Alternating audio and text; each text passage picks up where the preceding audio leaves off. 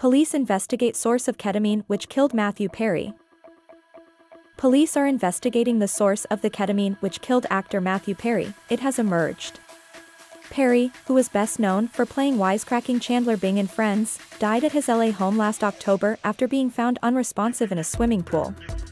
A post-mortem found his death was an accident from the acute effects of ketamine. Ketamine is a sedative that can be used as a recreational drug, as well as to treat depression.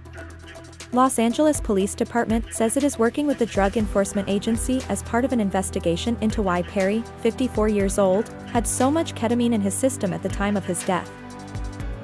People close to Perry told investigators that he was undergoing ketamine infusion therapy, an experimental treatment, according to his autopsy. The medical examiner wrote, however, that Perry's last treatment was 1.5 weeks before his death and would not explain the levels of ketamine in his blood. Perry had also drowned in the heated end of his pool, in what the medical examiner described as a secondary factor in his death. They added he had reportedly been clean for 19 months.